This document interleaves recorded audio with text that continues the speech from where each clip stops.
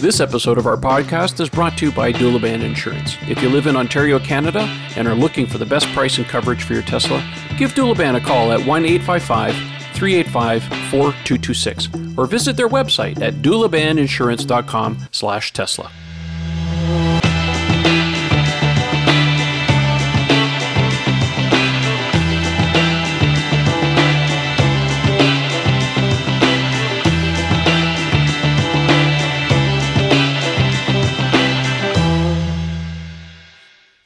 Hey everyone, welcome again to another edition of the Tesla Owners Podcast. I'm your host, Trevor Page, and I'm joined by my good friends Ian Pavelko and Eric Camacho. Guys, how you doing? Good evening, everyone. Doing well, you guys? Hello, everybody. Thank you for joining in, as usual. I think before we begin, we just have to put out the fact that while we really enjoy listener, viewers, and questions, and we like to do that, tonight we're going to be talking mostly, well, pretty much all, about the recent Tesla shareholder meeting. So we've decided tonight to forego answering questions. That's why we didn't ask for any this week. We will reprise next week because we have lots to cover. Also, just to apologize in advance, Beverly is working down here with me, and she's got laryngitis. So if she starts coughing, you'll know where it came from. It's not the cat, it's my wife. So wish her well. Well, how you guys been? What have you been up to lately? Anything going on? It's been a very busy week. Work. It has been pouring cats and dogs today. I don't know how much rain we got. I mean, it's sunny outside now, but man alive, I've never seen so much rain. And I think the whole eastern seaboard is covered in rain right now. Yeah, we're going to get dumped on for the next 4 days, apparently. Oh, that's horrible because I got a car show to go to on Sunday, and I don't want to be rained out. Oh, by the way, we're also going to a concert tomorrow night, and part of it is outside, so I'm not looking forward to getting rained out. No. Oof. Well, enough of that. Let's jump in because, of course, the big news this week is Tesla had their shareholder meeting at the Computer History Museum in, I think, what is it, Mountain View? I forget. I was there a couple years ago. Great place. I only got to spend a couple hours there. It's definitely something, if you ever get a chance to go and check it out. When I get back down there, I'm going to spend some more time because they literally have all kinds of stuff in there that's of real interest. But this is traditionally where Tesla holds their shareholder meeting. And Elon got on stage after the boring stuff they talk about voting and all that other stuff. All we want to hear is what Elon has to say. And sometimes these events are always the best place to get some little juicy tidbits about what Tesla is working on, and we certainly got our share of it. So I'm going to bring up some screen snapshots here because I'm not going to show you the video. I will put the link to the shareholder meeting if you haven't watched it in the video description or the podcast, so you can check it out on your own time. But I will bring up some screenshots here. So the first thing that Elon got up on stage and talked about, and let's see here. Well, Model 3 is outselling all of their competitors combined. This is no surprise. There's a lot of talk on the internet. Oh, there's no demand for the Model 3. All the Tesla shorties have certainly got their panties in a knot, but it's not true. The car is doing exceptionally well. Of course, they just started delivering cars over in Europe, and very soon they will start making their way over to Australia and the Asian markets, of course, for all the right-hand drive stuff. So as they open up into new markets, this car is just going to take over. So they're doing very well on the demand side of things. What they really suffer from, of course, as usual, is supply. They can't make enough cars. Again, we'll talk more about some of that stuff later on because there's some juicy tidbits as far as that's concerned. Speaking of the demand, while you're mentioning that, 63% of the vehicles that were traded in on their orders were not premium vehicles, and 90% of all new orders were from non-reservation holders. Yeah. So demand problem, my ass. Yeah, exactly. Thank you, Phil Schiller, for that one. That's exactly. Yeah. Let's see here. Model 3 is also the highest revenue car in its class, and I just have to fast forward here to the right slide. Here we go. Boom. There's the slide. Boom. Yeah, boom. So Tesla's doing really well on that front. Best-selling car by revenue. So the next one down is the Toyota Camry, the Honda Accord, Honda Civic, Honda. So lots of Honda, lots of Toyota in there. It's interesting, though, that they're comparing against most of these cars, whereas the real target market for the Model 3 is, you know, the C-Class, the A4s, the BMW 3 Series in terms of what they're gearing towards. But it's interesting that they're putting it up against these other cars. So maybe these are, do you think these are higher margin cars than the BMWs and Mercedes? It can't be. I mean, those are premium cars. No. Highly, sorry. Go ahead, Ian. I was going to say highly unlikely that they are, but this is like the weirdest phenomenon we've ever seen in passenger car sales in like forever, because what's happening is exactly what Eric just referred to, that 63% of people who are coming up from, you know, standard or economy cars, you know, doing what we call the Tesla stretch and going up into a much higher bracket car. Is playing havoc with it, because these are people who, in the absence of a Model 3, I presume, would have bought a new Civic or a new Camry or a Corolla or something like that. So yeah, it's completely upending the sales statistics for that reason. And one thing that's important here, because this was a shareholders meeting, it's important that they're showing this this particular slide for revenue. The Model 3 was not based on numbers the highest selling car in terms of total number of cars sold. In units, correct. Right, in units. I think it came in third or fourth, if I recall correctly. But in terms of revenue, it's actually number one. And that's important, again, because it is a shareholders meeting. Yep. Well, that's good. And then some of the juicy stuff really started to come out. Elon got up. Now, he had a slide up here, and he was comparing, of course, the new Model S, of course, gets 370 miles of range. And he did let slip out of the bag. And if you listen very carefully, Elon said that it won't be long before we see a 400-mile range car. This is the slide that they put up there, saying, you know, unmatched since 2012. I mean, Tesla still has the longest range EVs of any of them on the market. And at the same time, in the same breath, he said that won't be long before we see a 400-mile car. Now, scuttlebutt going around, of course, that eventually Tesla is working on an upgraded battery pack. Don't know when that's going. I'm kind of loath to discuss that possibility, given that it is an end of a quarter, and of course we don't know what things are going on. Again, you know, you never know what's going on behind closed doors and stuff like that. But it doesn't take a rocket scientist to figure out that Tesla's not sitting on their laurels. They're always working on something, and next year there'll be a better car, and the year after that there'll be a better car. But 400 miles, I mean, what's that, 640 kilometers, something like that? I mean, that's pretty game-changing.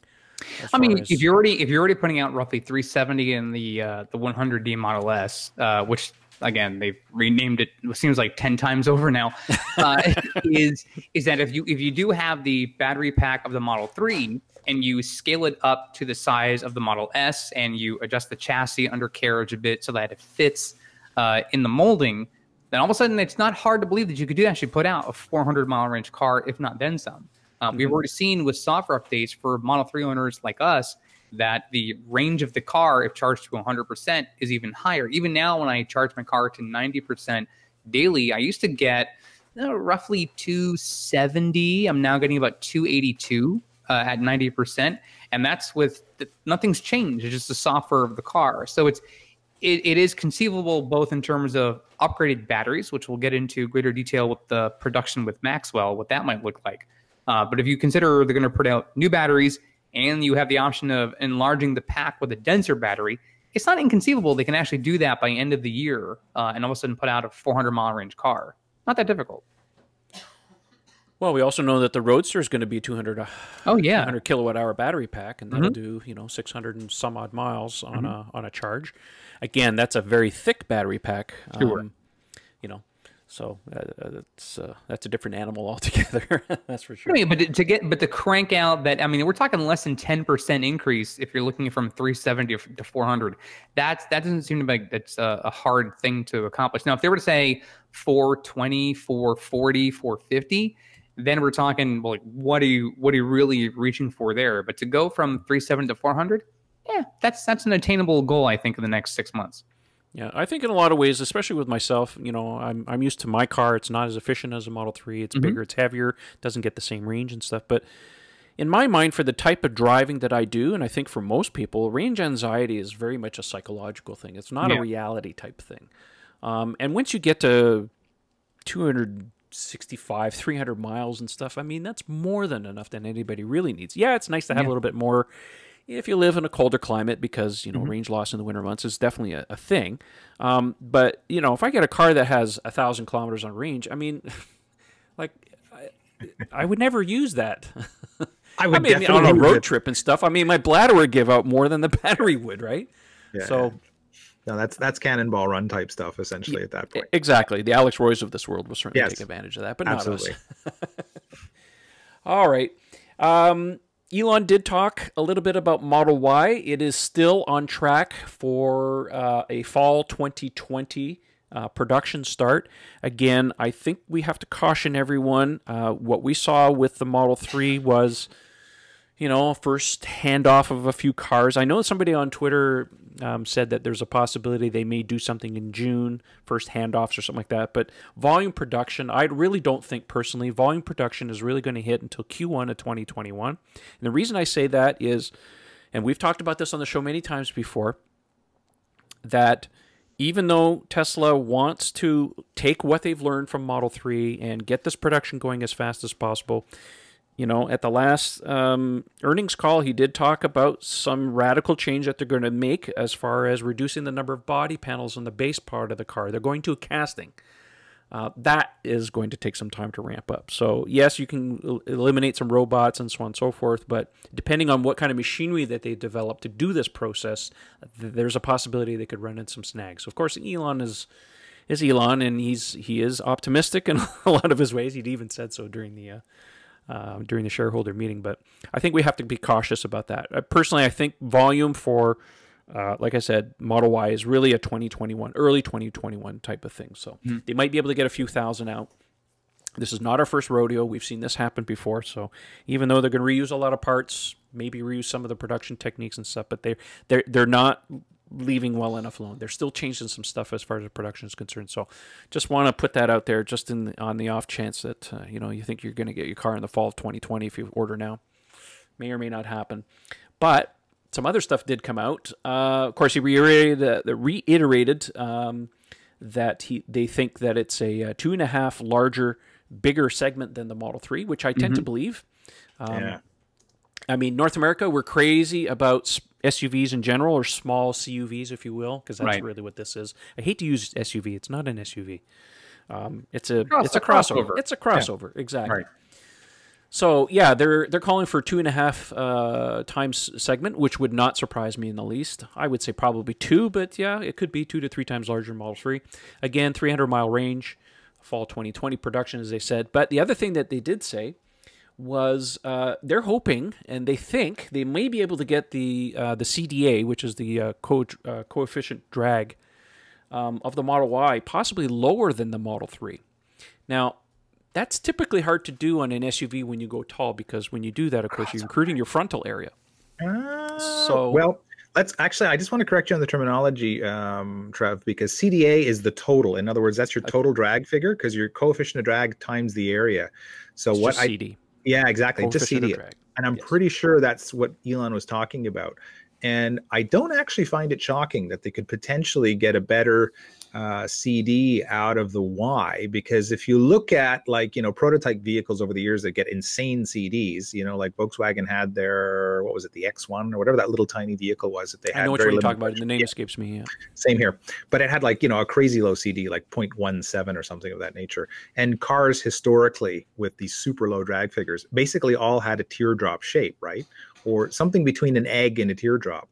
So I think as you round out the roof line and you make it more egg-like, there's maybe the potential to optimize a little bit, making this particular vehicle taller and having that super sloping, gentle back. I don't know. I'm not an aerodynamicist. Take all this with a huge grain of salt, but I'm picturing that there might be some magical way, you know, and not to mention that, you know, they've had the design now for a couple of years of the Model 3. So maybe starting out with that as a baseline and tweaking and tweaking and tweaking. So I've no doubt that they could potentially get the CD down. The CDA, the total drag, because it is a taller face, that would be interesting. But even if they achieve the same range number, because at high speed anyway, it's all going to be about drag. That tells us that the drag figures are very close. If it's, you know, 325 for the 3, and actually we should compare dual motor to dual motor, right? Because so far I haven't heard any word that there's going to be a rear wheel drive only Y? Do we think that's going to be? Have we talked about? I wouldn't think there would be. No, I mean, I all along I've been assuming they're going to follow the Model X pattern, whereas where the Y will be, all-wheel drive only. Yeah, dual motor only. So then we'd have to compare it to a dual motor 3, which is 310 miles. So I don't know. I'm not an aerodynamicist myself either, but I have done a You little don't bit of. say. I have looked into it a little bit. But I play one on TV. Yes, but I stayed at a Holiday Inn Express. There we go.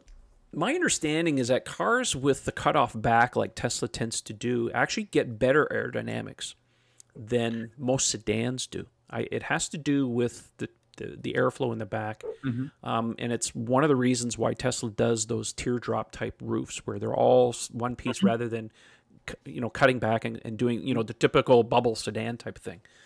I like the look personally, but anyways, will remain to be seen. It was interesting because Ian, you probably remember when we were at the Model Y event, they had that black aerodynamic buck sitting outside. Yeah. With all the little tassels on it and stuff, and they had one of the aerodynamicists and stuff, and I talked to him, and he says, well, I used to do aerodynamics for an F1 team. Yes. So they know where to hire the right people. So it was interesting to see. That was the first time I ever seen anything like that. Actually, You know what I'm thinking about when I'm hearing all of this conversation and recapping the video is, I think similar to the Model 3, the prototypes we saw that were displayed on stage a few years ago ended up not being the final versions that we saw. So if they're trying to get the coefficient down, it's entirely plausible the prototype that you two saw in person in California several weeks ago could be not even close to the final version in terms of its overall shape. I mean, I think the overall look will be the same thing, but if they're thinking they can get the coefficient drag even lower, then the one they've used and tested is probably not what the final version will be, which means there might still be some changes here and there, subtle curve differences, or the roof might slope a bit differently, or whatever it might be. But it could be like the 3, where there's a difference between the prototypes that were showcased at the reveal event versus what the final production vehicle will be. There's always room for improvement, little tweaks and so on and so forth. But again, we have to be cautious about that because they can't be making changes 3 months before they go into production. A lot of this stuff has to be locked down a year before. So, and in Tesla fashion, they don't show concepts. What they show are production intent prototypes. I do believe that there's probably maybe a little bit of tweaking they can do here and there and stuff like that, but I don't think there's anything as far as what we've seen on the Model Y. I mean, I saw the Model 3 Alpha prototype, and I mean, unless you had a production car and that car beside, side by side, other than some really small minor things, the shape never changed. The car was cemented. That's what they shipped. So my personal opinion here, what we see in the Model Y is essentially what they want to put into production, minus some small little tweaks just for manufacturing efficiencies and so on and so forth. Again, Model Y is the first car they've shown. Well, actually, the Model 3 had mirrors on it. But you can tell they don't like mirrors, and they would love to get rid of them because every little bit helps, right? But anyway, regulatory approval. Yeah, they won't let them do it. So yeah, if you ever see a Tesla without mirrors, it's like, don't be counting your chickens because that's not happening. The other thing I found interesting, of course, and unfortunately I don't have the pictures here, but I do have some excellent photos that my friend Caleb Elston, who does the podcast, the Tesla Show, along with his friend Mike Demers, he was at the shareholder meeting, and he sent me some wonderful photos. I'll put them in here and post, and you guys can take a look at them. They look phenomenal, and it was interesting that they actually had a red Model Y there, and since I wasn't there, I don't know if it was drivable or not. I don't think anybody saw it drive. I think all the cars they had on the show were red. Yes. Well, it had the hardware, right? Were all red. The Roadster was red. The Model Y was red. The semi truck is the old black one. It's been wrapped. Yeah, it has a vinyl wrap on it. But yes, the red is nice. It shows well. Yeah, there was a lot of CSIing over the brakes on that, so it definitely had performance brakes on it. Yes, 100%. And you could even see there was full suspension underneath because we were all going tinfoil hat over whether it had different knuckles and stuff on Twitter between yesterday and today. So I got to think that it's a running prototype. Being a crossover, there are bound to be changes in the geometry, I think, for the suspension. But it wouldn't surprise me in the least that, I mean, yes, that one had performance brakes. That's patently obvious. I mean, I caught it just as well as you did, because someone on Twitter said, "Oh, what's going on with the rotors?" I said, "Those are performance rotors. If you've never seen one before, those pulled right off a Model 3." So there's no doubt that that's what's going on there. So, anyways, interesting to see that they have at least what appears to be another drivable prototype. It doesn't look like it was wrapped. Could have been the blue one. Who knows? Nice to see the Roadster there. Again, no talk about the Roadster whatsoever, which I find frustrating, but that's my own. Well, at least we know why. It was nice to hear Elon talk to Ryan about that on the interview, saying it's like, well, you know, we're not going to change the world selling a couple of thousand Roadsters. You know, it's definitely a Halo product. It would have been nice to get a little bit more color on it, though. Oh yeah, for sure.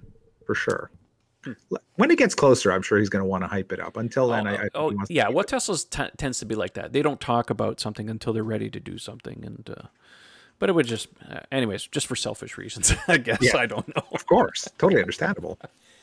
All right, yeah. So it's nice to see the different cars on display. There was somebody that had a video that they took of one of the handlers, whatever. He got into the Roadster, and I paid attention to the door. You can definitely tell that has a very thick battery pack, because that seat's way the heck up off the ground. For a sports car that's so low off the ground, you see where the seat is. That battery pack's got to be, probably 9 to 10 inches thick. It wouldn't surprise me that they probably did some contouring too. It's not, I mean, it could go one of two ways, right? It could be a flat battery pack, just like the S and the X and the 3, or they could have done some contouring, much like Lucid Air did, where they had, if you ever looked at their battery, they have a hump in the front and the back. And anyways, there's different ways of doing it. Who knows? We'll be able to see that when the time comes. But that steering wheel is still there. Mm-hmm. That yoke is still there. Yeah. And I think, I'm starting to believe, and I didn't believe it at first, but I'm starting to think now that come hell or high water, that steering wheel is going to make it to production. They seem to be pretty bent on that. I don't know how well it's going to work out in real life. The handler did say to the person who asked them, "How do you like the steering wheel?" I think he said something like, "It does take some getting used to." That's a very diplomatic answer. Yeah, that's a diplomatic answer. I would love if there's a way, like, retroactively, in like an aftermarket, to put that in my car. Like, put that in the dash for the 3. Someone does make a cut steering wheel for the Model 3. Yeah, but that one for the Roadster, put that in my 3. Like, put it in my veins, please. As weird as that steering wheel looks, it looks pretty wild, though. Mm-hmm. I would love to see it make it to production, because if that's in the car and I get it, I'm taking full advantage of that. Well, you will have hundreds and hundreds of miles of driving with it, so you'll be totally set. Oh, that's true. Yes, because we do intend on taking that road trip that we promised. So. The only thing is, the only way I can personally see it working is if the steering is one full turn lock to lock. Because think about it, if anything really more than 90 degrees, yeah, that's it. Yeah, that's about, well, God, it would have to be almost 180. I wish I had the video to look. It looked like he did. You don't want to go hand over hand with this thing that you can't. Right. You know, there's no top to the thing, so it's going to be very clunky. Now, I don't know how he did turn the car around in the parking lot, and I don't know if he had it full lock on the steering wheel, but it looked like it had a fairly wide turning radius. Yeah. Well, yeah, the turning, yeah, sure, because most supercars don't have very practical turning radiuses, but you'd have to have some very funky geometry in the steering rack. I mean, everything is possible. You could have like a variable ratio rack that allows you to do that. So it's very slow, you know, at top, because if the car is capable of 215 miles an hour, you really don't want to be making any sudden moves. Right. Yeah. So you want it pretty dead on center. Is it possible, Ian, that some of that could be software controlled? Yeah, sure. You can do all kinds of magic with electric steering now. You know, vary the rate, vary the assist, all that kind of stuff. So I think the technology is there to do it, so that it's basically in a parking situation, you could have it steer very quickly, and at high speed, it would be very, very slow. So it's possible. We'll see if they do. Well, it'll be interesting to find out. But that's a discussion for another day. I think we've talked about the Roadster enough for tonight, considering we don't have any information. That's your fault, buddy. You yeah, I know. Yeah, that's all on you. How many free ones are you getting? Yeah. All right, moving along. Let's talk about Gigafactory 3. Well, we know from all the multiple drone videos we seem to get every other day, Gigafactory 3, the shell is largely finished on the outside. Elon did confirm that they are starting to outfit the interior. As far as what production machinery, don't know yet. I think he mentioned something about presses. So some of that stuff is starting to go into place. I did see one of the drone shots from a few weeks ago before they started putting the full roof on in one place. You could see there was a pit dug, and that's where they're going to put the body panel presses. So, anyways, it's moving along, and if all things go well, they said that the production's supposed to start towards the end of 2019. First phase of the factory is slated to be able to produce somewhere in the vicinity of 150,000 Model 3s. I think Elon did say that they think they might be able to get it eventually through several phases of expansion up to 500,000 cars. Any thoughts on this? I mean, it's looking pretty slick. Yeah. They build fast over there. They don't fool around. I've never seen I mean, Elon admitted he's never seen anything built this fast before. I think it might even set a record, hasn't it? Oh, I wouldn't be the least bit surprised. I mean, every time I've gone over there, I've been astonished at the scope, speed, and volume at which they build stuff. I mean, the last time I drove from the airport to downtown Shanghai, I think I stopped counting after 200 major cranes, like putting together skyscrapers, like 200 of them. This is in the span of like less than an hour drive. It's just mind-boggling, the expansion in that place and the speed they move at. So, well, it's coming along. Yeah. I'll be looking forward to seeing that, because that'll certainly reduce some of the tariffs and the import fees and stuff, because I think, what did he say? Anywhere from 15 to 40% they have to spend, or they have to jack up the prices of the cars and stuff. So that's pretty significant. So yeah. They also mentioned that they are still on the lookout for Gigafactory Europe. They put up this placeholder image. Of course, there's going to be a lot of people trying to sleuth where this is.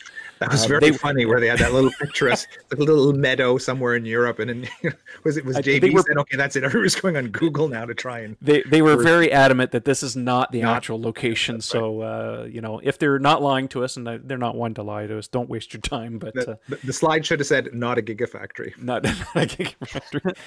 So I think we'll find out more about the Gigafactory Europe situation later on this year, as far as a final selection. It wouldn't surprise me that they would stick this somewhere in Germany.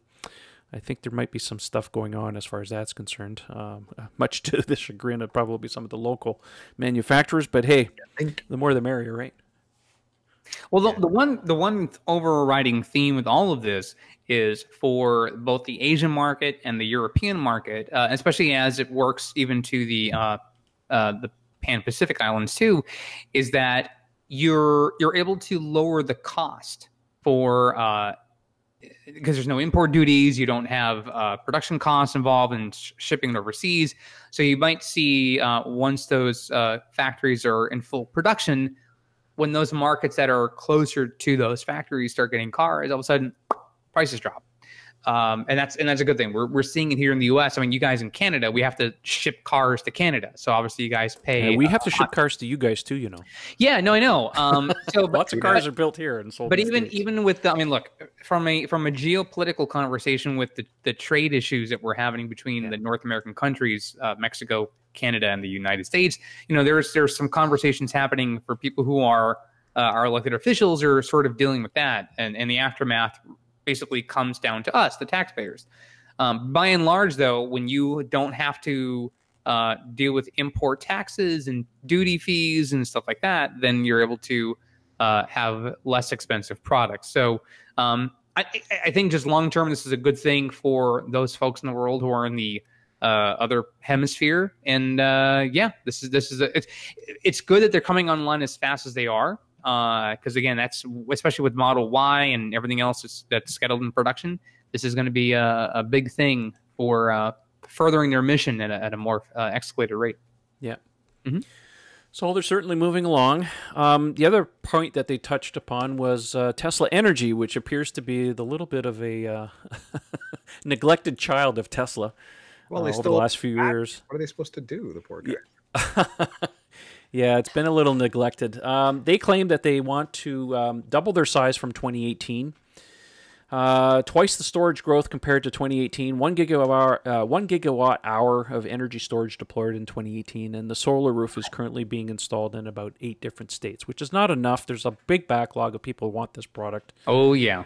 I really wish that Tesla would have spent some more time. I mean, there's still reports coming out of the Gigafactory 2 factory in Buffalo, that's what they call it, where supposedly some of these products are made. Actually, my understanding is that they've shifted production of the supercharger enclosures actually are being made over there now too.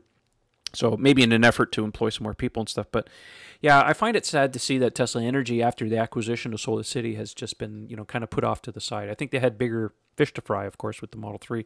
But now that things are ramped up and stuff, I'm glad to see that they're, at least on paper, talking about increasing this because, I had high hopes for this, and it just kind of went to the wayside. Well, you know what? I think there's some validity to what you're suggesting here, which is because the focus for the Model 3 ramp up, both locally here in the United States, to my friends to the north, not to your neighbors, but to my friends to the north and Canada, and of course now overseas. Yes, there was a big push to get that going because you wanted to hit certain metrics in every quarter. But at the same time, I can tell you, living here in Florida, aka the Sunshine State, there has been no shortage of a lot of people wanting to get some energy solutions in their homes, whether it's Powerwall, whether it's the solar panels, or now questions abound about the solar roofing.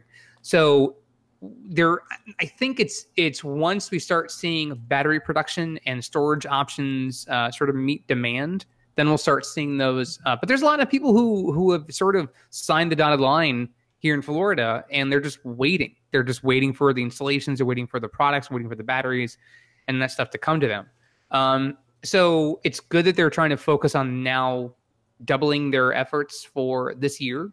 In the next 6 months, really, is what they're trying to do it all. I think it's going to be something that it's going to be very apparent very quickly. But like I said, from what I know, it's not like it's a non-starter conversation-wise. A lot of people are waiting for this. It's just a matter of getting the production to meet the demand. It's not going to be cheap either. I think the number being floated around for most of these roofs with the solar tiles, not solar panels, but the actual glass tiles, is $24 US per square foot. That's before you add power walls. That's before you add any of the inverters and stuff. So it's not going to be cheap. I mean, on a roof like mine, by the time I do conversion, that's probably around $45,000. Before you add the power walls. And if you want enough power walls to charge your car, you're looking at minimum 2, maybe 3 of those things. It's not going to What I think would be great is if state, especially local governments that do this, but usually you can do this from your state government, is if they implement some kind of an incentive programming, where if you are a homeowner and you're interested in doing this, there's financing options, there's reimbursement programming, there's some kind of a stipend that they can use. So that way there's buybacks. So you can have this stuff added to your home, increase the home's value, especially if you're in a state like Florida, where if these tiles, which is shown in early test results, are good for storm conditions, hurricanes, stuff like that. If they're able to improve the value of your home, then why not have it? And then the state of Florida says, okay, we're going to give you a credit on your taxes for doing that. So there's probably ways of offsetting the cost a little bit and then spreading out the payments like you would your mortgage. And that would be something I think for some people might be more palatable than just blankly saying, how much is that? Oh, $40,000. All right, here's a check. Let's do this. Yeah, we had some really great incentives, but alas, since the election of last year, they are no more. And there's nothing at the federal level. There's only there's incentives on EV purchases at the federal level, but there's nothing for solar panels, unfortunately. We were hoping that we have something like that in the budget, but it never. And that can change. That we talked in the show when it came to our climate change conversation. You, the populace, can always write to your officials, and if there's enough demand from the population, then maybe they sort of get their act together and they start at least drafting ideas of what they could do to change that policy. Yeah, it can happen. You never know. It's true. Okay, Elon did talk a little bit, and some of this. Actually, let's just talk very briefly. Of course, they did mention that the semi-truck is still hoping to start production towards the end of 2020. Again, not really any color as far as where they're going to build it, what the market is really like. It just seems to be Model Y is the main priority for them. Everything else is secondary. So semi-truck, we're not talking 500,000 cars a year, right? We're talking maybe 10 to 20,000 maybe to start. I don't know the actual numbers. Fairly low volume with that. I mean, they have a pretty good backlog with these vehicles and stuff, and there's nothing to say that they can't build these in a separate facility and get them off on the road and stuff like that. But it's still pretty much a low priority. It kind of ranks up there. I mean, I think it's secondary to the Model Y, and the Roadster is just kind of like a distant third. Which kind of brings us into the Cyberpunk truck, of course, because Elon started talking about the Cyberpunk truck again. That is definitely something I think that's very much on the front burner. Once this Model Y is just kind of off the slate, we're going to see this thing. Now, he did mention again that they're really hoping to be able to show this thing off late summer of this year. And, of course, the Twitterverse has started going crazy again with all kinds of weird concepts as to what this thing's going to look like. The one thing that I know other than death and taxes is Franz will deliver the goods. Everybody else is a Photoshop hack. So, if you see any of these concepts out there, as wild as they may be, I think reality is a little more subdued. But I'm sure it will have some very interesting features. Again, we talked about this last time. Of course, we know that the starting price is hoping to come in under $49,000 for a base model. Tesla being Tesla, they never sell the base model first. Always more expensive. He did say, it's not going to look like any other truck. We kind of knew that. And this thing is going to it's going to turn some heads. Mm-hmm. Two things on that. One of them was I thought it very telling that he gave a much more rational number for towing capacity. Because remember in the initial exchange of information and tweets and so on last year, it's like, okay, he did say 300,000. Yeah, which was absurd. But we all know even a Model X can tow, a wide body airliner. So it's within the realm of the possible. But in terms of passing the actual towing test, that they use to certify trucks, it sounds like a bit of a stretch. Well, I think it'll be like he did say it was going to be competitive with the F-150, which is the target market. Right. So now you're talking in somewhere in the teens, right? 10, 12,000 pounds or something of that nature, maybe a little higher. Depends on configuration. That stuff changes every week. But that's a much more believable number. I wouldn't be surprised if he exceeds it, but I thought, wow, okay, that's an order of magnitude more reasonable than what we were talking about last year. In terms of the design, just this week, I saw a couple of sketches go round. Now since he's confirmed that the image that we saw for a fraction of a second at the Y reveal is the front end, which I couldn't believe, didn't make any sense to me because it looked so square, that you're just looking at it at an odd angle. And I don't know, you guys maybe seen some of the images. Maybe Trev, you can find them later. Yep. I'll put them in post. So what they have is this very wedge-like front end. So you've got sort of like a squarish, or some sort of a line that corresponds with that little line, glowing line that we saw in the reveal image there that was just teased at the Y reveal. And then you just sort of have this continuous sloping front end. It would be, I guess, all glass or some sort of a mix of metal and glass going up. So it looks more like the nose of an airliner or something almost. A completely different cab shape than we're used to.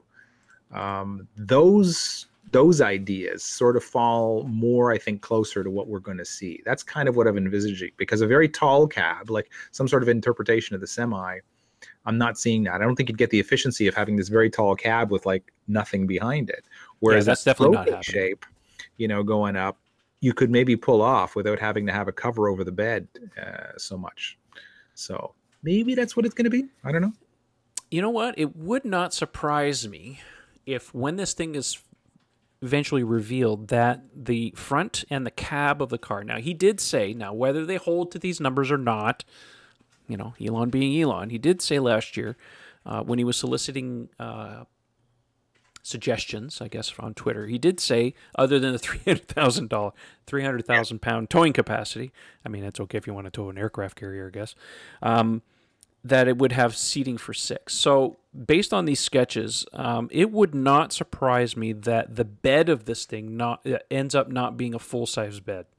It might end up being like, what's that one Ford one where it has a rather short bed and then it has the cage that you can flip out to make it into a large bed. Anyways, just saying that if this thing is going to be a pickup truck, I wouldn't put it past the realm of possibility that they may end up shorting the length of the bed in favor of You mean kind of like what The Honda cab. with the Ridgeline, or you can configure, I mean, American pickups, you can configure anywhere typically between 5.5 and 8 foot long bed. Those are the standards. So Yeah, we like a five that's and what a I'm half, saying. 6.5, and an 8. So what you're suggesting is it's the shorty bed, the 5.5.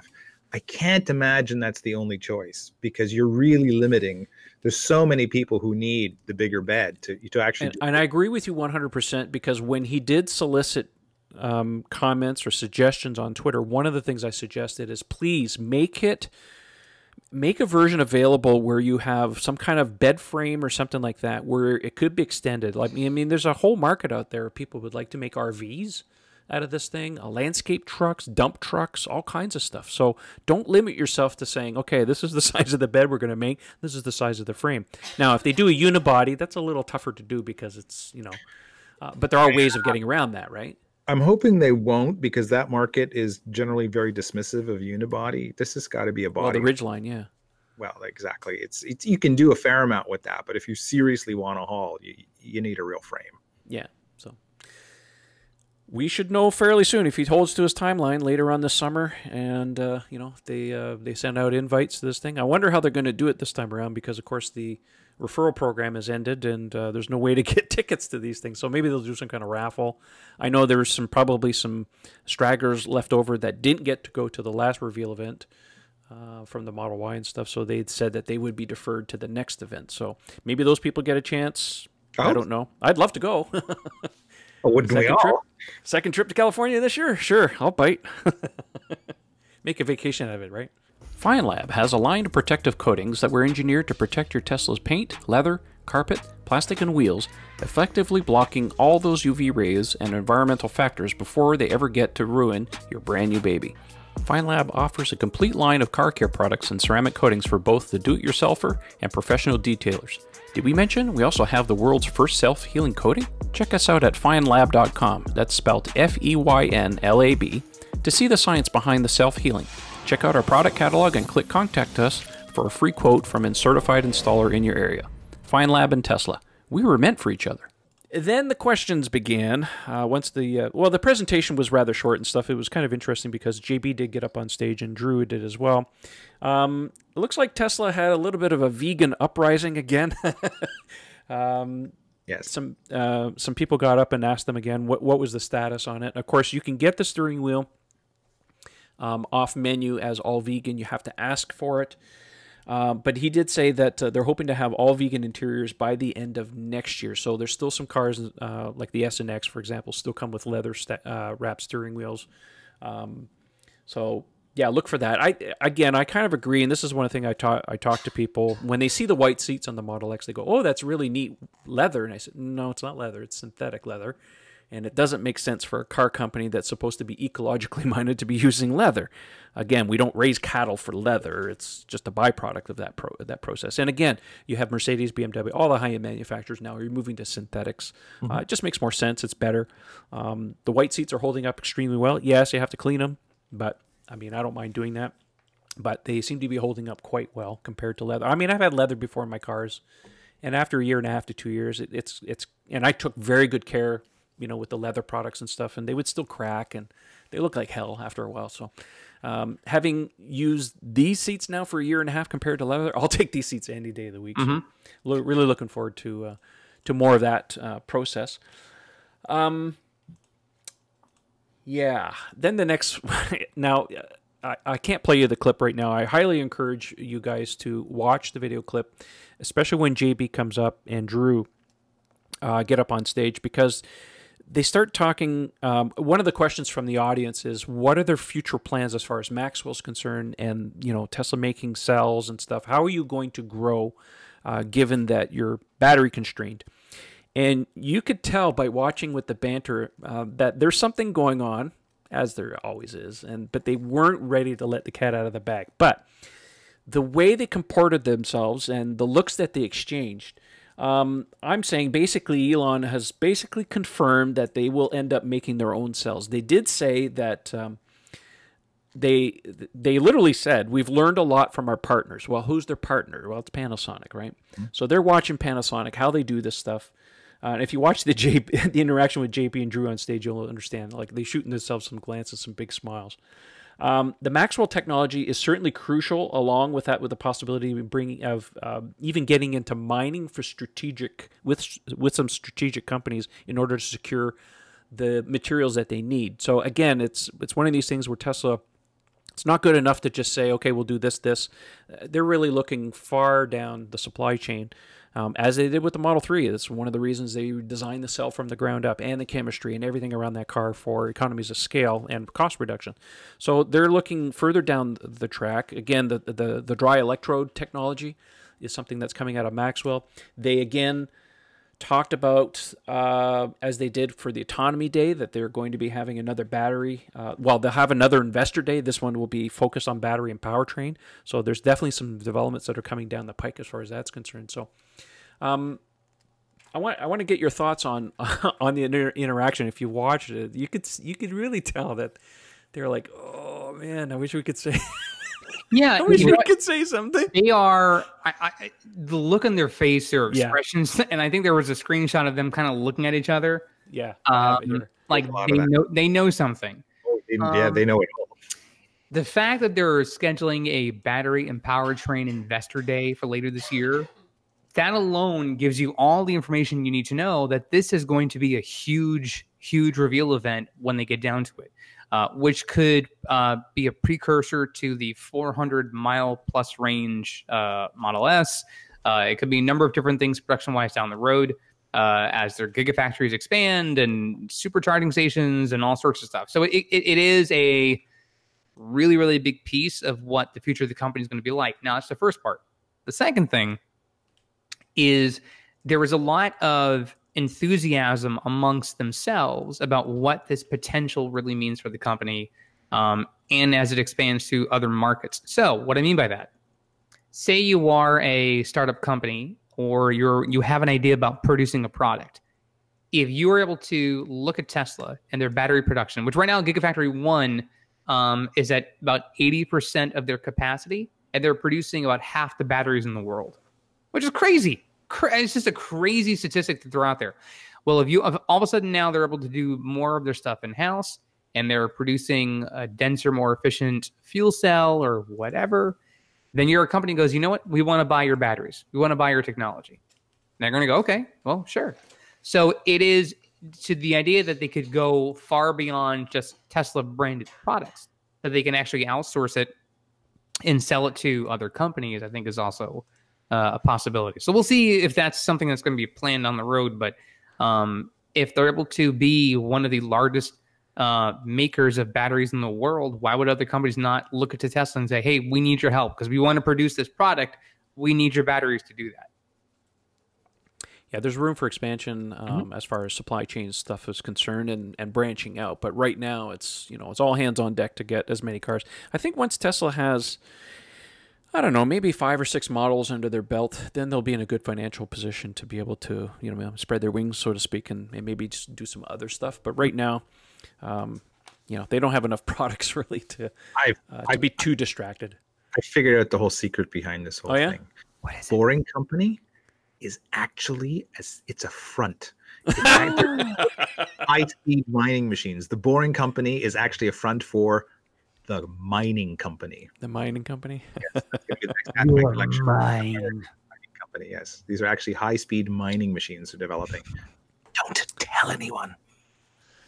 All right, tinfoil hat off. Continue. Okay. Well, I mean, I don't have much more to say because that's most of the salient information that was come out of the shareholder meeting, unless you guys have anything else. Oh, yes, Eric. I do. Oh, this is great. Okay, well, please. All right. So preceding the conversation on the semi and the pickup, I thought this was huge. The new mobile service vans. Ooh. So there was news came out this week where not only they're new mobile service vans, they're now retrofitting some Model X's because they can actually do some bigger projects. That's not the first time I've heard that. He did say one time when they were going to do that, they were going to outfit some Model X's, but I've never seen any yet. So so this was something that was talked about during their presentation. So if your car breaks down, it will automatically send a notice to mobile Tesla service to immediately be dispatched to go fix your car. They did a trial experiment for this in the Bay Area. It's now been expanded to LA for tire repairs. for example. Oh, so you don't nice. have to call. They'll just all of a sudden just do it. The other thing they're doing now is they're going to be adding bumper and minor collision repairs as features of these service vans. Tesla just did its first bumper repair from a mobile service van, and Elon had said that that kind of repair usually would take about weeks or months. But in this experiment that they did, it took less than an hour. I'm so jealous, man. They just took my car for a week to do the bumper. Where the hell were they with this idea a month ago? Yeah. So imagine if it's just like a minor thing, or someone hits you in a parking lot or whatever it is. Like, you call Tesla and they're in and out within.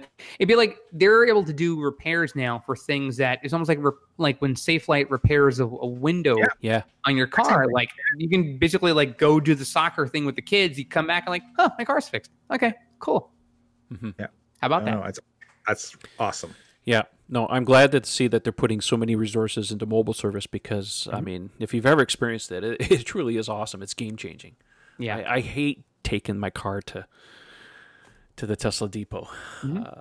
I'd rather for most things that they come and fix it. Now, I have experienced it before, and it's pretty game-changing. So, yeah, they need to put now keep putting more effort into that. I was going to say, regarding that, Tesla released a statement today to Electrek. I know.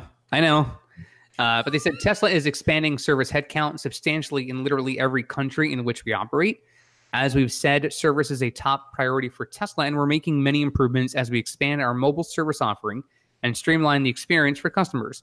Part of this effort includes reviewing our business to ensure we're operating as efficiently as possible and restructuring some roles or moving employees to new positions that better support the service organization. We will continue to hire more service technicians and grow this area of the business. So there is some restructuring and shuffling around when it comes to service. But the good thing is they're going to have some service updates through the mobile app later this year. We're obviously seeing now more options for their mobile fleet when it comes to repairs. So we may find more technicians are actually away from a service center and in cars on the road, being available to help all the various owners as more and more cars come into production. So that's a good thing. Awesome. Mm-hmm. Well, looks like he's following through on his promise where service is going to get some more love and attention. So yeah, nice and you were one of those ardent supporters who said, listen, we love everything. This is one area we think there could be some improvement, and I think we're seeing that. And this might have been something that's been planned for a while. Just now, it's becoming publicly known. The other thing I want them to improve is communications, which they talked about that during the broadcast the other day, and again today during the E3 event.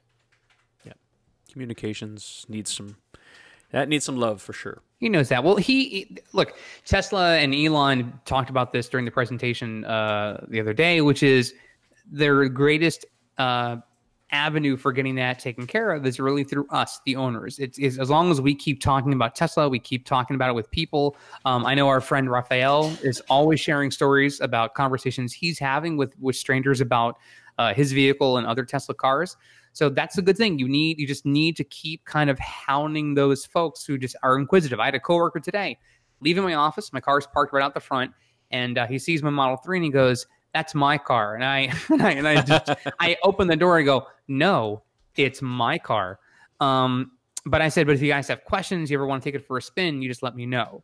So, and that's the idea. Just that's the way to do it. People are inquisitive. They want to know, and we've seen story after story after story of Tesla owners saying, I just got in the car, my neighbor let me drive it, I went down to the studio, whatever it was, and all of a sudden you get behind the wheel and you're like, it's a transformative experience. And quick shout out, we have a show listener, Donald. If you are listening to the show down in Australia, congratulations. He's now a new owner of a Model 3. He was waiting, I think, 6 years to get a Tesla, so he finally pulled the trigger.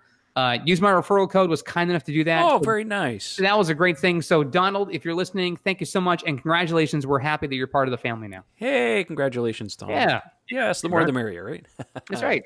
That's great. Yeah, no, we love to hear from people from all over the world that, I mean, not a day goes by when somebody, tags me on Twitter or whatever. Hey, I finally got my Model 3. It's like...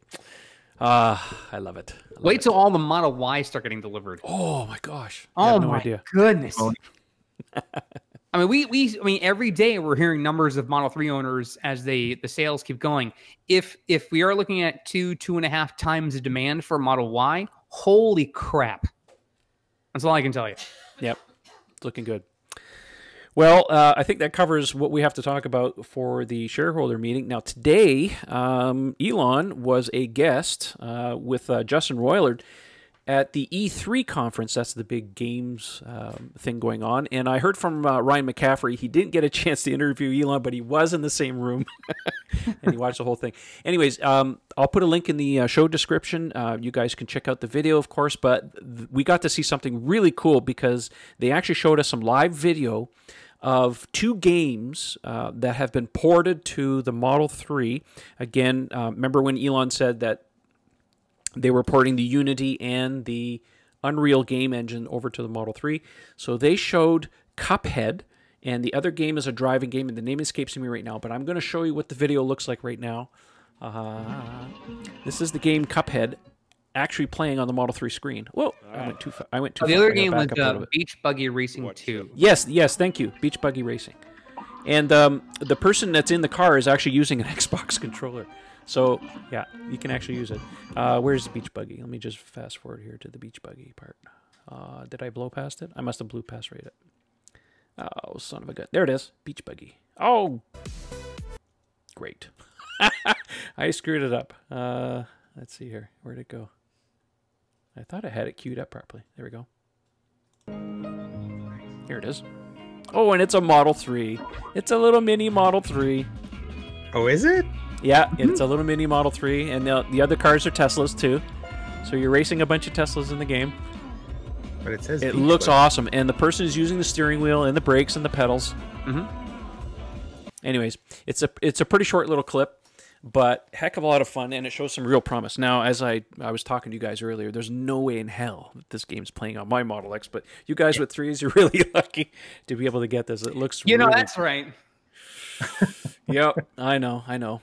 The most expensive video game in history. Hey, all we know is you had a reservation. You could have gotten your Model 3. You could have saved yourself all the hassle. But no. I could always sell my Model X and buy one of the new ones with the new MCU. That's true. Hey, you know what? Your Roadster might be able to do a lot more. Well, that's a different animal altogether. I know. But anyways. So it just shows that there's definitely some progress happening. Now, I said it's not ready for prime time yet because they were having some issues, I guess, with the game. You know, maybe the brakes and stuff. Who knows what's going on with that? But it really shows that they're making some fast progress with this. What was the other thing he was saying? Something about the games, and I forget what it was. It escapes me right now. But anyways, I'll put the link down in the show, and you know what my biggest takeaway from this event was today? What was that? And this is a profound thing to think about, again, because we love thought experiments on the show. Somebody had asked him, what is the biggest failure that you've gone through? And Elon says, I blew up 3 rockets in the beginning. That was bad. Had the 4th rocket not launched, we wouldn't have SpaceX and we wouldn't have Tesla. That's true. That idea. Like when we think of all the detractors, and we had this conversation before we started recording, when you think about the number of detractors who are seeing the progress of both of these companies and the successes that they've had, and every SpaceX launch is a must-see event because of this. You're waiting to see if the stage 1 rocket comes back to Earth. You're looking to see if the fairing deploys correctly. You're looking at all the different successes they've had. The amount of failures that happened from the very beginning. And we know rocket science is not easy. It is very complicated. We've seen in the early stages of Apollo, celebrating its 50th year this year, thank you, history, we knew of all the histories that Apollo program went through, where it just had failure after failure after failure until they finally got the rocket right. Tesla and SpaceX didn't have that same luxury. So for them to basically said, if the 4th one didn't go off, neither of these companies would be in existence. It's a profound thing to think about. And it goes to show how the margin of error in this day and age is extremely, extremely minuscule. That, we wouldn't be where we are if it hadn't been for the success of the 4th launch. Yeah, well, some good points in there. Oh, speaking of which, just in case, you guys probably can't see it. Oh, son of a gun. Yeah, it's not working. Language. Son of a gun, it's not working. My Apollo lander is right there on display, but I don't have it on the big screen to show you right now. That's totally fine. We'll show it next time. Fun build. Highly recommended if you like the space stuff like I do. How long did it take compared to the Bugatti? Oh gosh, the Bugatti. Well, the Bugatti's like 3,600 pieces. This thing's just coming in over 1,000. So, maybe 3 or 4 hours to build. It's a pretty quick build. Okay, not bad. It's pretty fun. Anyways, it's not about a Lego show, but I'll do Lego videos. Any chance to talk about your Legos? You're like, ooh. Hey, I have lots of them up here too. Anyways, that's a show for another day. All right, so that's what happened today at E3. Of course, the people at for those of you who follow what's going on in the UK, the fully charged live show just ended. Yay. And they used a bunch of UK owners, Tesla UK owners offered to... Tesla Owners UK. Tesla Owners UK, yes. Thank you very much. They were doing a shuttle service, so it's nice to see that those guys are participating again. We need more of that stuff. So. Yeah, that was pretty amazing. Something like, I think 90 different owners participated, if I got my numbers correct. Mm-hmm. And I forget the stats, but I mean, it was like thousands and thousands of people they moved over the course of the weekend. Yes. And one of the things that struck me, and big shout out to Paul R on Twitter who brought this to my attention, is that Tesla Owners UK has been very active in donating the Radio Flyer baby Tesla to children's hospitals all over the UK. I think it started when, the owners started winning them as part of the referral program, and they were just donating them straight to the hospitals. And it went over so well that they reached out to Tesla. And Elon did two things, which I think was remarkable, is they did a 1-for-1 for every Radio Flyer car that they bought or donated. He was matching it. So 1-for-1, nice. Every time Tesla Owners UK donated a car, he would donate a second one. And he also hooked them up directly with Radio Flyer to get a discount on additional cars when they were buying them. So they since had ongoing fundraising events to buy more of the cars and get, 100% of the funds that you donate go to buying these cars. And then Tesla Owners UK, on their own spare time, out of their own free will, to take care of all the logistics, get the cars in. They actually ceramic coat them before they give to the hospital. Are you kidding? Oh yeah, they Trevor, that. Yeah, they do, just to protect them, so to make sure that they stay nice and clean, whatever, and they deliver them to all these children hospitals. So that was part of this. Is as part of the shuttle service, you were invited, if you so wanted to donate to it, and they've raised, I think, over £8,000 just in the last little while. That's awesome. So maybe we could put a link in. I'll send you the link for it, Trev, if we can, at the end of the show, where you can go and you can still donate and help these kids get into a little model. Having just given one to my granddaughter, and seen her face light up. She's only a year old and she freaked over this thing. She was crawling all over it, just absolutely loved it. To think of some poor kid stuck in a hospital with nothing better to do. Oh my God, that must be life-changing to have something like that to bomb around in. So those little cars are awesome. They really are, aren't they? In their tweet they sent out on June 10th, in the wee hours in the morning on June 10th for us, they said that we moved about 80% of all guests in and out of the fully charged show at Silverstone UK over the past 3 days, while raising awareness of our joint charity partnership with the Christian Blandford Fund, where we buy toy Tesla Radio Flyer cars and deliver them to children, hospitals, and hospices, so those needing their services can have some respite from the terrifying reality of often the toughest fights of their lives. It's our complete honor to do this, and we would like to thank every single person that attended the event and put some cash in their buckets or tapped our donation card machine. The charity has £0 in overhead for this campaign. We get them discounted from the supplier. We deliver the cars ourselves. We build them, we ceramic coat them, and nobody claims expenses, salaries, etc. If you do want to help donate to that charity, Ian mentioned that there'll be a link later in the description for this podcast. You can go to Tesla Owners Group. That's a plural, Tesla Owners Group.co.uk. There'll be a link on the site for the donate money page you can go to. And you can contribute some money for them, and again, support this incredibly heartwarming, lovely cause that gives back to the kids in those hospitals. That's awesome. Yeah. Oh, I do want to give a shout out to our good friend Ken Bacor. He attended the fully charged live show again for the second time. Nice. So he will have a report on the EV Revolution show, I'm sure pretty soon. So if you subscribe to his YouTube channel, you'll be able to see his report on that. So, all right. the last thing we're going to talk about tonight was a tweet from our good friend Referral Teslatino, of course. He tweeted on June 9th, I should say. Model 3 maintenance for 1 year, 1 windshield washer fluid, 2 tire rotation. Maintenance budget for 1 year is $3 if you rotate the tires at home. To which Elon tweeted back at him. Of course, he probably set his phone on fire. Annual tire rotation is actually optional, only worthwhile if you see significant differential wear on the inside versus outside of the tire. Now, having said that, Ian, you wanted to talk about tire rotation to the masses. So I'm going to let you take the soapbox. I can't believe I'm about to say this. I'm going to be crucified. I shouldn't say it aloud, but guess what, folks? Elon's wrong. Oh my God! No, Ian, no! Take it back. Take it back. No. I'm so done.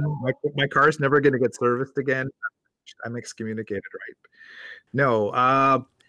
Okay, he's not 100% wrong, but I would take issue specifically because, yeah, you can. I mean, from everything I've observed on Model 3, it actually wears tires fairly evenly, inner to outer. It doesn't do anything strange. I mean, having had a lot of different European cars with, they have these sometimes very super negative camber alignments, where the wheels are canted very inwards towards the top, and it tends to eat the inside of the tires, and you get all kinds of funny pattern wear. Those rice rockets running around with the tubbed out tires and the camber all screwed up. The Stance Nation crowd, where it's kind of like if your wheel isn't at a 45-degree angle, you're doing it wrong. Ridiculous. Oh, yeah, that gives tire engineers nightmares. That stuff. That we're not talking about that. But no, the cars so far seem to be pretty reasonable, but they do one thing which is very obvious, and they wear the rear tires at about twice the rate of the front. Particularly if you have a rear-wheel drive one. And that's because, there you go, like Mr. Camacho. The reason this is happening, and it happens on any EV, I mean, even our Volt and, a Leaf will do this, because the power delivery, the torque delivery on an EV drivetrain is so instantaneous. Even if you're, Casper Milquetoast type driver, the minute you put your foot down, boom, this thing is transferring torque to the wheels, and it's chewing up the little tread blocks. So, and if you drive like me, well, you're really making things worse for yourself. So you're going to chew up your rear tires a lot quicker than the front. Even my performance dual motor car uses the rears close to twice the rate of the front, because most of the power, even on a dual motor car, is at the back. So if you're enjoying the car, as you should, and I encourage you to, you're going to go through more rear tires than you are front. Now, if you follow Elon's advice and you don't bother rotating them, all you have to do is replace the rear tires. But now you're going to be always in a situation where you've got half-used front ones and brand new rears, or, almost bald rears with half-used fronts. I'm not a big fan of that. I always like to see tread depth relatively similar front to back. So there's two reasons I recommend you do your rotations. Number one, try and keep your tread depths even. This way, when you're in wet conditions or whatever, the car's traction limits are going to be essentially the same front and rear. So you're not going to have the front slide out or the rear slide out unexpectedly. Of course, the traction control system will try and mitigate that for you, but it can only do so much. It's not magic. So you always want both ends of the car to have relatively similar traction. It's safer that way.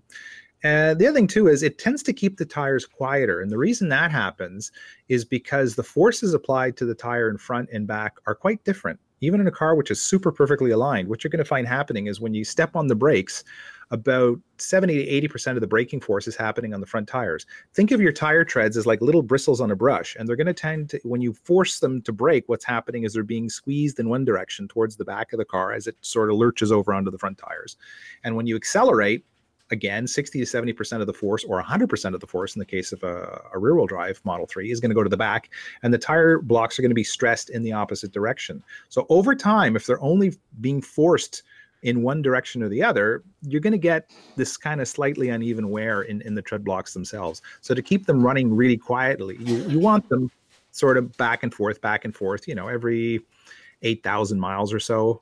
I do it more often because I change tires twice a week because I'm a complete idiot and I have way too many sets of tires. But a normal sane person, yeah, at a minimum, when you're changing, and if you live in an area where you've got winter tires, it's easy, just back and forth over the seasons. Make sure you move them back and forth. And if you're fortunate to live in one of the beautiful southern states where you can get away with one tire all year round, like Mr. Camacho, every 8,000 miles, get the car up in the air and get them changed. I mean, a lot of places will charge you a very small sum just to have you come into the bay and have a look at the car. And, you know, if you're so inclined to spend $200 on a nice high performance hydraulic jack, get yourself some little, the hockey puck adapters and some tools and do it yourself. So there you go. Never an episode goes by without me learning something about wheels and tires. Yeah. I got the best guy on the show. I mean, I could have done that in 30 seconds, but so no. We've talked in the past about like the road conditions here in Florida, because we have basically shell fragments intermixed with the asphalt to counter the extreme heat that comes off the roadways here. I would venture to guess that does necessitate the need to rotate the tires. I mean, I just have my tire rotation, albeit a bit later than I would like to in terms of the mileage on it. I don't see the tread depth so far affected by doing it around, because I'm approaching, I think tomorrow morning when I drive to work, about 2-3 miles in, I'll hit 20,000 miles on my car. Oh, nice. So milestone, but milestone. But the rotation was done, I think, around 18 some odd thousand miles. And granted, I paid a pretty good price for it, but at least I feel like the roads here I have to, because if I didn't do it, those shell fragments just little by little just chip away at that rubber, and I would sort of experience what you're mentioning, which is I'd have greater tread wear on the rear wheels than I would in the front, since I have a rear wheel drive car. Would you say that's fairly reasonable? Yeah, the abrasive qualities of the road surface are definitely going to have an effect. We see that in areas that have concrete roads over asphalt. I think it tends to increase wear slightly. The stuff you guys are using in Florida might be a little worse for that. But oddly enough, just rolling along at a steady speed on those surfaces, the effect on all the different types of surfaces you're going to roll on have pretty much the same effect front and rear, because what's happening is if you're rolling at a steady 65 miles an hour, maybe you in Florida will use your tires up slightly more quickly than somebody in another state that's running on pure asphalt. But what really affects, the reason you want to rotate them is because of the forces applied are different. And regardless of the surface you're running on, that inequality of forces front to rear is what causes them to wear at different rates and wear differently because of the type of work that they're doing. So yes, what you're talking about would overall affect the speed at which you'd have to replace your tires. They might not last as long, but the need to rotate them is the same no matter where you are, because of the reasons I described earlier. Would you also advise people that it's not just a matter of switching like driver front, driver rear? You want to do a cross pattern so that let's say the driver front wheel ends up being the passenger rear, do like a cross pattern when you do a rotation, or just simply switching them for our cars specifically, just doing a switch from the set in the rear goes to the front and the ones in the front go to the rear. Would that be sufficient for our cars? Do you think a cross pattern is better? What say you, oh wise man? I'm a fan of going front to rear, simply for the mechanics of what's going on when I described earlier. If you take the front left, which has got, braking forces pushing the tread blocks in a certain direction, and you now make it the right rear, you've now aligned it in such a way that the accelerative forces from the rear axle are propelling that tread block the same way the brakes were up front on the other side. If you can sort of picture in your mind what's going on there. So I tend to just go front and back. There's certain cars, for whatever reason, really like having the diagonal rotation, just because of the way they're set up, and it's like that's their little happy spot. But I found on most of the recent cars I've had, and the 3 included, from what I've been able to observe in, 22,000 kilometers, so around 15,000 miles. That's kind of like what it seems to be happy with. So front to back on the same side is working for me, but by all means, as long as you have either a unidirectional or an asymmetric tire, you can go side to side. The only people who can't do that is if you're running a unidirectional tread, those little V-groove treads, unless you take them off the rim and reverse them, you can't go side to side. You just have to. So speaking of which, I have a question for you. I'm running the 22 turbines on my X, and it's a staggered setup. Well, sir, how do I can't do a tire rotation?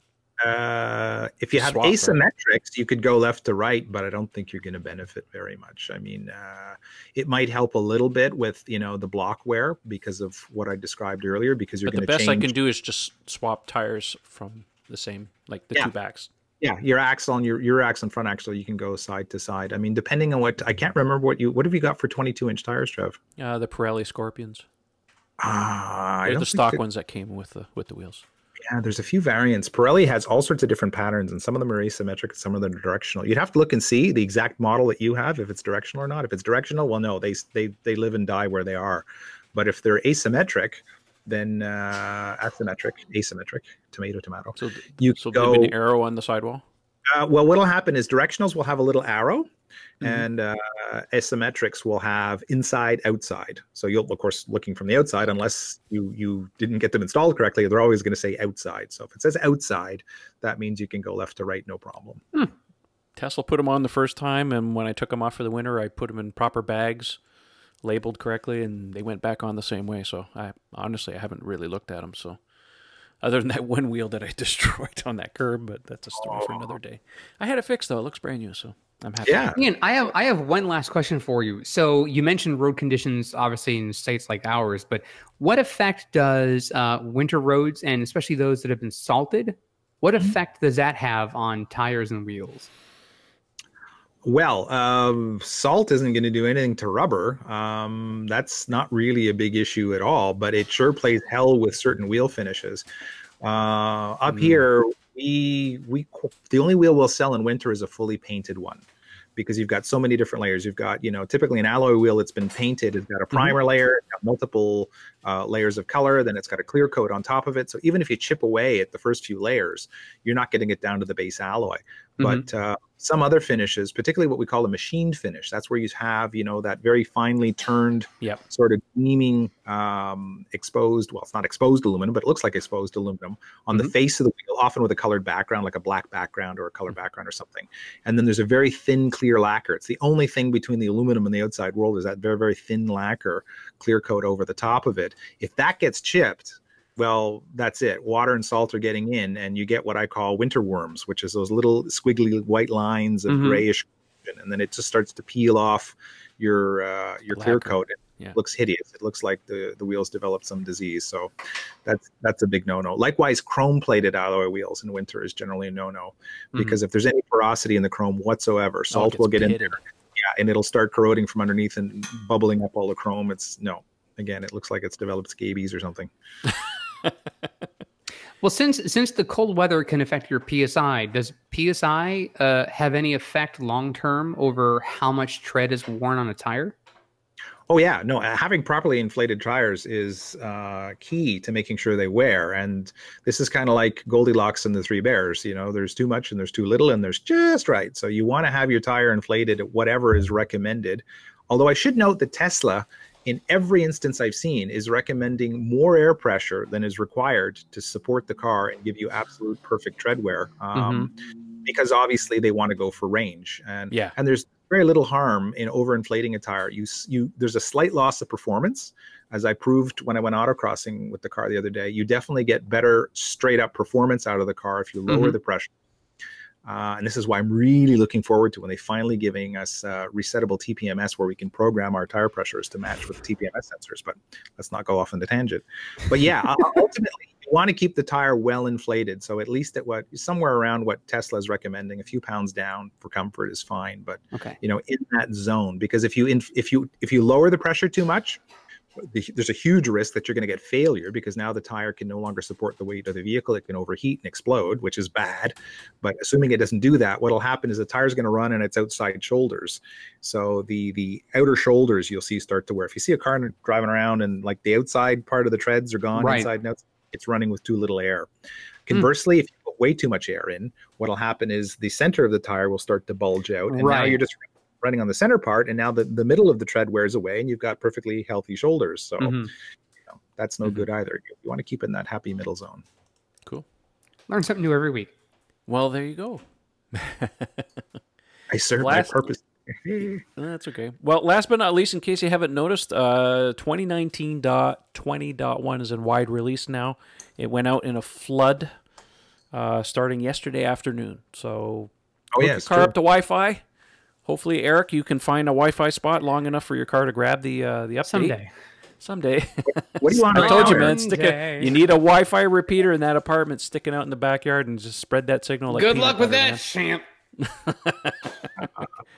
The only just is dog mode. There's a dog mode improvement. You know, Earl's go with the moon, I'm sure, but I don't use that. I did see one other feature on my Model X. I get the chirp now if you want, like when you lock the car, it does a double. Which is amazing. It took that long. No, the S and X don't have that. Model 3 for over a year. Yeah, well, we don't get any love. The Model X doesn't get any love as far as the software is concerned. So, no, I finally got that, so I turned that on. Well, what would you rather have? A major a computer update, or would you rather have your car chirp? I'm still waiting for Enhanced Summon. There you go. Yeah, just for the dog and pony show. Not that I would ever use it, but anyways, it's still coming. It's still coming. I want version 10. That's all I want. Version 10. Yeah, well, sometime next year, I think. Later next year. Yeah. We'll see. Anyways, that's the end of that, guys. I think we've talked enough. Eric, since you're on the screen, where can people find you if they want to have a chit-chat with you on the internet? Absolutely. You guys can find me on Twitter at the handle ECFix. That is ECFIX. You can always send me a message, say hello. Don't send me spam because I will promptly block you. But yeah, you guys can find me on Twitter. Excellent. How about you, Ian? Where can people find you? And what do you want to plug? What do I want to plug? Okay. Find me on Twitter at Ian Pavelko. On Tesla Owners Online, Mad Hungarian is the handle. And any technical questions, I encourage you to use the forum route because we can have a much bigger, much more involved discussion with the whole community. Little quick directed questions on Twitter, I don't mind, but it's kind of like when we get into the questions of what's the best tire? Oh boy, that's a long subject. So let's get into the forum on that one. Of course, I will give a little plug to the EvolveWear line of T-shirts that I raise funds for various EV organizations. Tonight, I'm wearing my Weapons of Mass Adoption hoodie. Of course, there's the classic Evolve line. That you can find at teespring.com, T-E-E, spring, all one word, .com. Just look up, once you're on there, Google up Mad Hungarian EvolveWear on the site, and you will find my shop with all the various designs. And Mr. Page, I'm sure you'll be kind enough to just throw a little linky there on the end. Always. You're the man. Always. Well, thanks for that, guys. And as usual, if you want to find me, one of the best places is on Twitter. The handle's at Model 3 Owners. My handle on the forum is TrevP. Check out the forum, of course, at Tesla Owners Online. And if you'd like to support the channel in any which way you can, I would encourage you to take a look at the Patreon page. You'll find that at patreon.com/Model 3 Owners Club. I know. Enough about that. And lastly, I want to say a great big thank you to our sponsors. That's the guys at Duliban Insurance, Fine Lab Ceramic Coatings, and the great guys at Evanex, who make some really great Tesla accessories. And with that, we will bid you adieu and good night for everybody, and we will catch you on the next one. Good night. Bonsoir tout le monde. Bye, Canada.